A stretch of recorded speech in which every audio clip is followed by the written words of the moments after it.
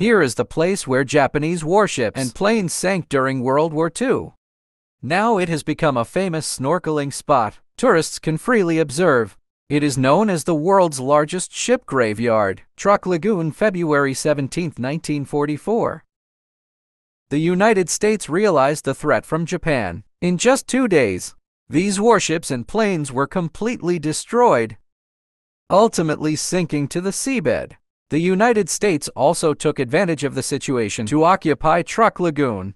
Among the wreckage of these warships are not only the remains of many Japanese soldiers, but also a large amount of war supplies, such as mines, ammunition, and warship fuel.